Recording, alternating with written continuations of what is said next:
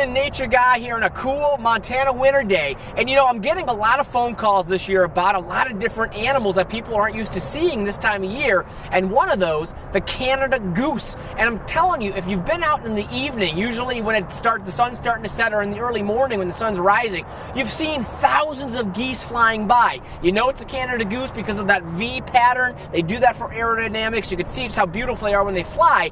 But there has been an increased number because they're changing their migration patterns. Now, there's two things I want to talk about. First of all, why are their patterns changing? There's a couple reasons. One is it's a little bit warmer the farther north you go. So their southern migration isn't as far as it used to be. So right now, Billings, the southern Montana area, it's kind of right in that ripe zone where it's a perfect place for these geese to migrate to because they're able to get food year-round. Number two is farming practices have changed a bit. So because of harvesting being a little bit later, there's a lot more waste grain in the fields a lot later, giving the geese a food source later in the year. And so that's why when you drive by those farm fields or those big open fields, you'll see sometimes hundreds, if not thousands of geese in those fields, even though there's not water anywhere around. It's because they're eating that leftover harvest grain. And three, changing hunting patterns. As there's changes in the hunting time frames and dates, sometimes that can affect the migration patterns of these birds. Believe it or not, they do know when these hunting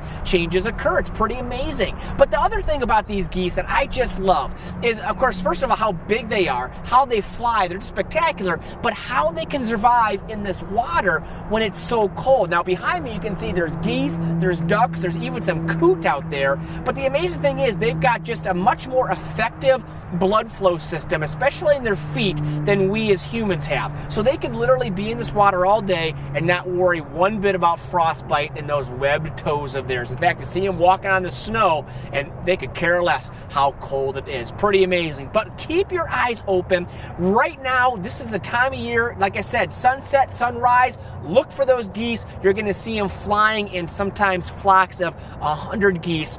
And the cool thing is it can be day or night. There's nothing more weird than being outside in pitch dark and hearing a flock of geese honking over your head knowing it's pitch dark outside. How cool is that? Maybe they're following the stars. Who knows? Guys, until next time, I'm Jeff the Nature Guy here at one of the great parks here in Billings. We'll see you soon.